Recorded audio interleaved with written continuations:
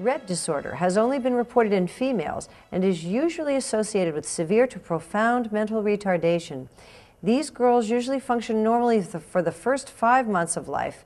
Then their head stops growing and they develop hand movements with no purpose, gradually becoming midline hand wringing and hand washing movements.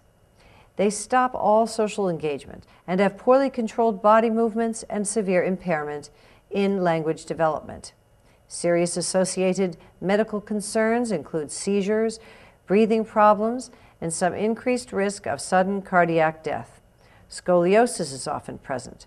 While girls with Rett disorder have a progressive downhill course, some survive to childhood.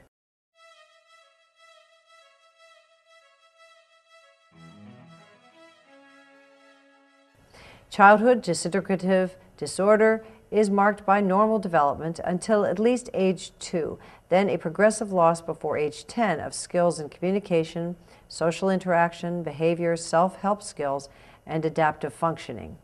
This disorder is associated with severe mental retardation and with an increased risk of seizures.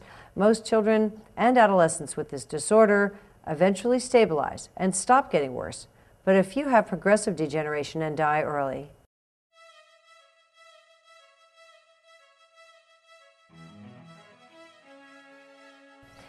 Asperger disorder had become diagnosed far more frequently in recent years than earlier. These individuals have impaired social interaction and restricted, repetitive, and stereotyped patterns of behavior, interest, and activities. They do not have any significant delay in language development or ability to think. Their adaptive skills may be normal other than social interaction, and they may have curiosity about their environment. Clumsiness is common but not universal.